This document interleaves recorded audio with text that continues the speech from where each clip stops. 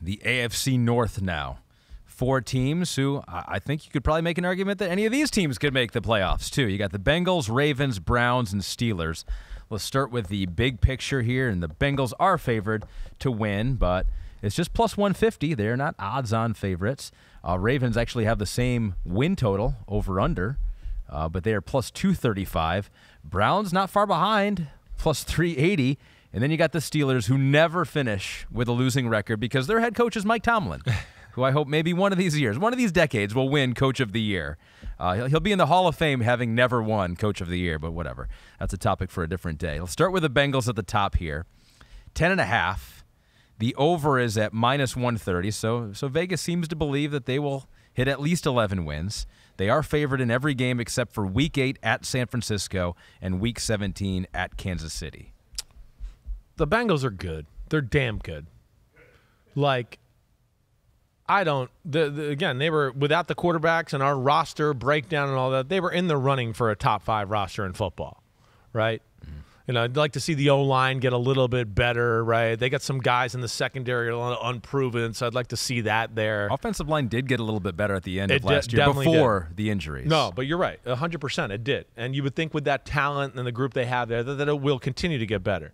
I look at the early season schedule in the first 6 weeks. I go, you know, they're clearly they're better than 4 out of the 6 teams for sure. You know, the Ravens in week 2, we know that'll be tough. The Seahawks in week 6, they got a lot of talent too, but it's at home, so I give them the edge there. I feel like if it was Joe Burrow was 100% healthy and going in training camp, I'd be going, they're going to start 5-1, right? They're going to start, you know, no worse than it'll be tough for them to start 4-2. Somebody's have to do something miraculous to make that happen. The Burrow injury is what really is annoying me, right? Because I worry a little bit like last year. He missed training camp, and the first few weeks of the year, he's trying to get his feel back and timing and rhythm and all of that. Yeah. And they started 0-2 last year. Yeah, 5 interceptions week 1 versus the Steelers. Right, against the Steelers. Exactly right. I'm still going to go over. Ooh. I'm just barely, but I'm going to go, 11-6. That's the 11-6, 12-5-ish right there. I don't know. I just feel like 10-7 is just a few too many losses for that football team. And even with this and the Joe Burrow thing, I'm going to bet with them. Because I just don't feel comfortable betting against them. Yeah, I'm not quite sure who I'm picking to win this division because I am high on the Ravens, who I did have as a top 5 roster. Right. Sans the quarterback, even though, I think Lamar Jackson will even help them even more. He might have a career year, which is crazy to say as a former MVP. Could be a little different Lamar Jackson this year. 10.5 is their over-under. They had 10 wins last season. And this is interesting because they do have 86% of the money on the over, and that has moved the line here.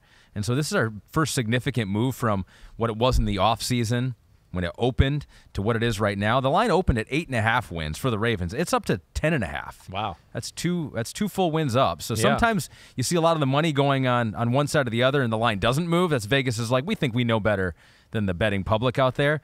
Here they got kind of worried that the Ravens might be better than they initially thought. Well, I think, so you get Odell shifted it perhaps a little bit. You draft Zay Flowers, and then everybody starts gushing about, oh my gosh, Zay Flowers is a human joystick, and there's 9 million videos of him breaking ankles all summer, and then you saw what he did on Monday night.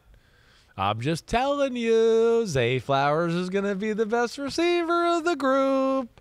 I mean, I don't know. I mean, if that didn't look like a Jalen Waddle, Tyreek Hill type of guy the other night, then I don't know you got to get your eyes checked. It's insane. 10.5. They're like I'm gonna go over here too. Barely, but yeah, I'm a believer in these first 2 teams, the Bengals and the Ravens. I am. Now, with the Ravens, what did I write here? I wrote one of the things I wrote down is in the Ravens. I just wrote other than the Bengals in week 2, they're better than their first 8 opponents. They're better. I'm not saying breaking news here. Yeah, they're better than the Texans, the Colts, the Browns, the Steelers, the Titans, and I think your Lions and Cardinals. Yeah, when you just take it roster for roster, I think that. Now, the offense, what it's going to look like, all of that, sure. Marlon Humphrey, coming back. And, we didn't hit this. The AFC North is playing the NFC West and the AFC South, just so everybody has that, which I think is still pretty favorable. AFC South, I don't think we're expecting, anything big. And we just talked about, the NFC West has got 2 teams in the 49ers and the Seahawks, but the Rams and the Cardinals are not going to be good. We picked way under when we picked that one. I'm picking over here. But again, it's jumbled up tight over one here. It's like, I'm going to say 11-6. It might come down to a tiebreaker and who wins the division between them and the Bengals. So we've got 4 overs and 2 unders so far. But as we mentioned before, those don't need to even out. You can go way over, way under, and the math still checks out. So don't try to get us with math on this podcast here. But I do feel like some unders are coming here because we got the Browns next. They were 7-10 last year. Their over-under is 9.5. The over is getting bet. 83% of the money is on the over. It's at -135. And so it seems like people think the Browns are going to be a 10-win team. What does Chris Simms think, though? It's torture. This whole exercise is what it is, okay? It really is. It's torture.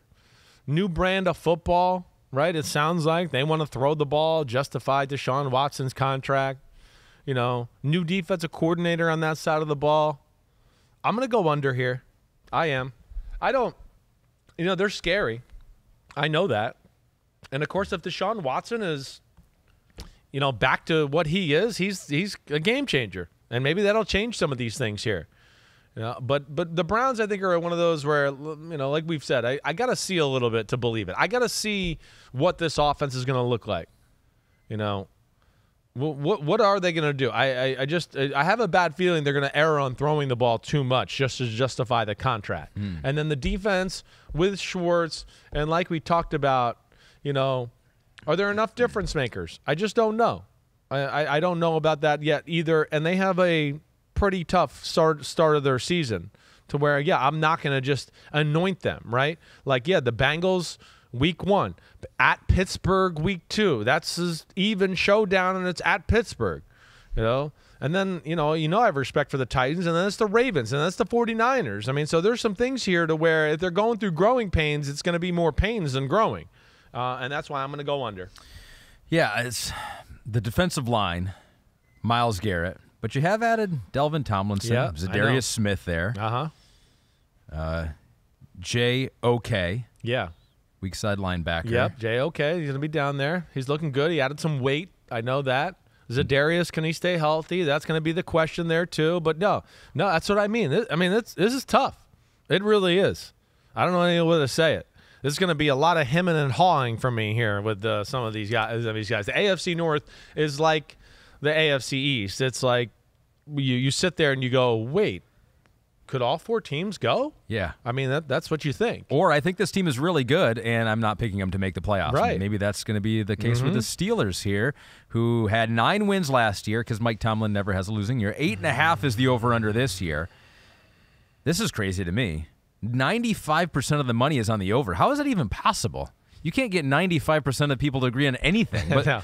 For whatever reason, we all agree that the Steelers are going to hit over 8.5 wins this year. They're agreeing on some of the things you're talking about. Yeah, I that's think, true. Right? Here's one thing that I look at about their schedule that really pops to me. That they could be, after 4 games, they could very easily be 3-1, right? I have no problem going, they're right, they could beat the Browns at home. The Raiders, we just talked about, we looked at them as one of the lesser teams in the whole conference, and then the Texans as the least team in the whole conference. So, there's a team that could build some confidence and kind of get it going there. I've loved the way they've looked all preseason. I have, on both sides of the ball. So, I don't know what I wanted. I mean, to me, they're 8-9 or 9-8, right? That's where they are. Well, if you're, I'm going to go 9-8. I'm going to go with Exactly. the over. I am. I'm going with the over here. So have I picked? Oh my gosh, this is crazy. We might be getting into the part of the math where it goes, actually, it doesn't make sense now.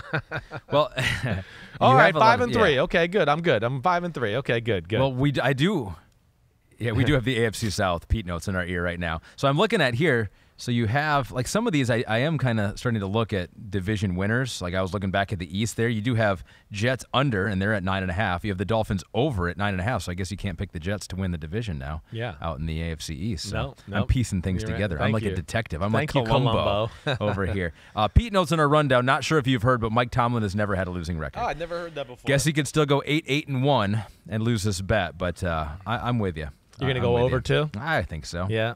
Not that I make a bunch of picks here, but I'll go over because I believe in Mike and the Steelers. No, they're right. They're building something. I do feel like they're better than last year. Right. And it just, they're one of those teams that I'm going to go by. I know it's preseason, but we hit on it last week where I just said sometimes the preseason's real and it carries over and what you see. And to me, they've been one of the more impressive teams so far this year. And I'm gonna ride that wave a little bit. Except they just look terrible in preseason game number 3.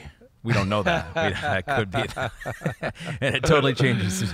Delete what we just said if that happened. Well, we didn't talk about it on the pod. It didn't happen, so it doesn't matter. Yo, thanks for watching, homies. I appreciate it as always. The NFL season is right around the corner, so now it's your turn to hit subscribe to Chris Simms Unbuttoned. If you want to get all the training camp battles, preseason film review, playoff predictions, and much, much more, you know where to find it. It's right here, Chris Simms Unbuttoned. Please subscribe. Thanks again for watching. Peace out, homies. See you soon.